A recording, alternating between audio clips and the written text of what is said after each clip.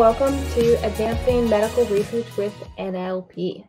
We're excited to be here today and chat about a few ways that AI is helping advance public good in the healthcare space. So to begin, we'll start off with a little bit of an introduction. We'll look at a case study of medical research in natural language processing. We'll look at a couple more examples of AI in healthcare and close out with a summary.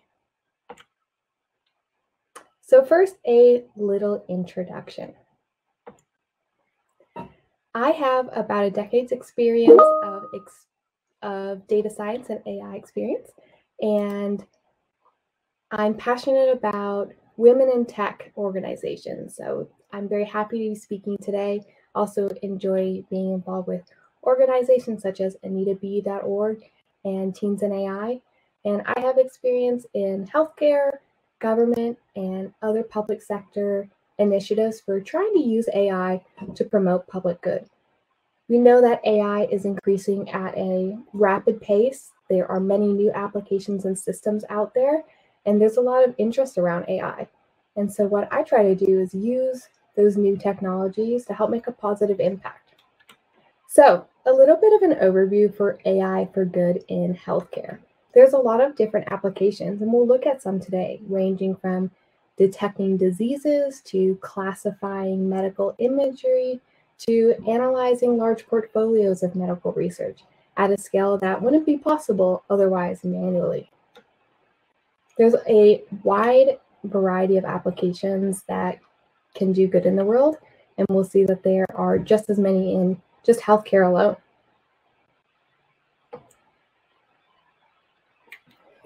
So to start off, let's take a look at a case study that I was involved with for advancing medical research using natural language processing. So a little bit about the context. My team was working with research scientists who wanted to identify trends and gaps in portfolios of medical research. This was during the height of the pandemic in 2021, so I helped lead a product development team to build a suite of natural language processing tools for the government to analyze these different portfolios of medical research on a given topic. Our customer wanted to identify trends and gaps in the portfolio of medical research to identify key areas of funding in the next few years.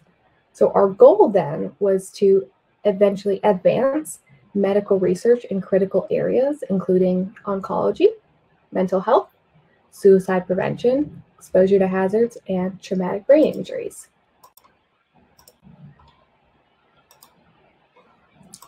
The problem is there are millions of clinical studies and medical research publications that make up the various research portfolios. That's too many for a team of researchers to manually read, categorize, summarize, analyze, and all the I's in any reasonable length of time. So they needed help, and they needed a new solution that didn't rely on just human hours to do this work. That's where my team came in. My team's solution was to build AI and natural language processing models to analyze, summarize, and classify research studies and papers so that our customer could get a better view and understanding of the entire field of research as a whole without having to read all the 100 millions of papers themselves. We built our AI and natural language models in Python, and we used BERT language models, pre-trained language models. We used something called term frequency, inverse document frequency, word embeddings, and more. So BERT, as I mentioned, is a pre-trained language model from Google that understands the meaning of language in text by using the surrounding text as context. Term frequency inverse document frequency is a calculation that reflects how important a given word is to a document in a collection or a corpus. That's another word for a collection of documents. It's a way to filter out common terms such as the or we and identify the important words in a corpus such as genomics for our oncology research portfolio. Word embeddings, or word vectorization, is a methodology in natural language processing to map words or phrases from vocabulary to a corresponding vector of real numbers, which is then used to find word predictions and similarities and semantics.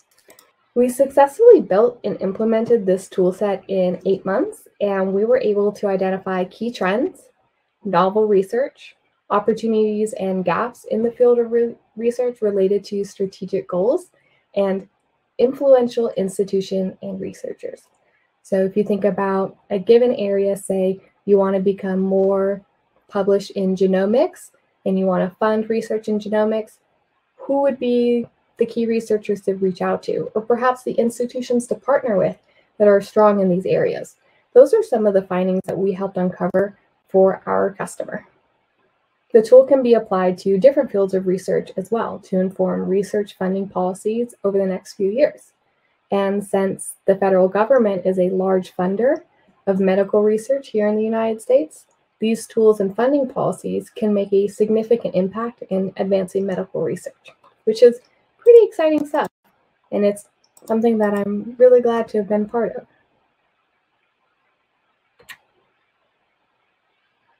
So next, I want to share a couple other case studies and examples of AI in healthcare because there's just so much that's so exciting.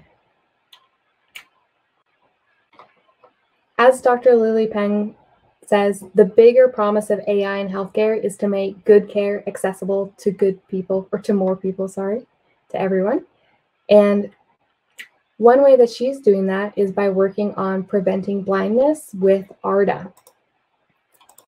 So Dr. Lily Peng leads the team behind Automated Retinal Disease Assessment, or ARDA, which uses AI to help healthcare workers detect diabetic retinopathy, which are lesions in the back of the retina that can result as a complication of diabetes. If undiagnosed and untreated, it can cause blindness. A large team of ophthalmologists helped train the AI model by manually reviewing and labeling over 100,000 retinal scans. ARDA is currently being used in India and the European Union and is being evaluated in clinical studies in the United States and Thailand. The team's goal is to ultimately make ARDA available across the globe, especially in areas that have lower access to specialist eye care. Massachusetts General Hospital is another example using AI in healthcare. They partnered with NVIDIA to implement AI-powered machines to facilitate faster testing and diagnostic capabilities. The AI models train on more than 10 billion medical images in radiology and pathology to identify diseases. So we can see that, identifying, classifying images is a popular application in AI. And in healthcare, that image classification is particularly useful in detecting diseases. Fitbit developed AI algorithms to detect signs of atrial fibrillation, or AFib, an irregular heartbeat rhythm that can increase the risk of stroke, blood clots, and heart attack. Adults over the age of 40 have a 25% or 1 in 4 chance of developing AFib. AFib is treatable and often has no noticeable symptoms, so it's important to identify and treat it early. Fitbit's ECG takes a spot check approach, which allows users to screen themselves for possible AFib and record an ECG trace to review with a healthcare provider at a later time. Fitbit's newer algorithm analyzes a person's heartbeat over time while they're resting to detect signs of AFib as well.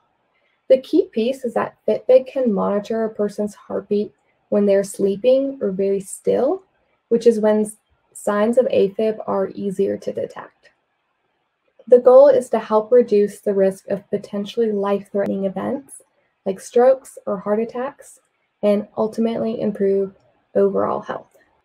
So as we've seen, there are different ways to use AI in the healthcare industry to tackle global issues, and there's a growing interest in using AI for good. It's previously been used to optimize business processes or automate household activities, where we're seeing a growing interest in using it in the healthcare domain. And this is just a sample of some use cases and case studies that we've seen recently but there are so many more areas still to be discovered and so many opportunities to make a positive impact in patients or in people's lives using AI in healthcare. So with that, we have a couple minutes left. If there were any comments or questions, you're welcome to ask that in the chat here. If you have questions later, you can also connect with me on LinkedIn. I'm always interested in chatting more about the exciting things that AI is doing in the world. So thank you all for attending, and the next sessions will be starting in just a couple moments here. So hope you have a great rest of your day.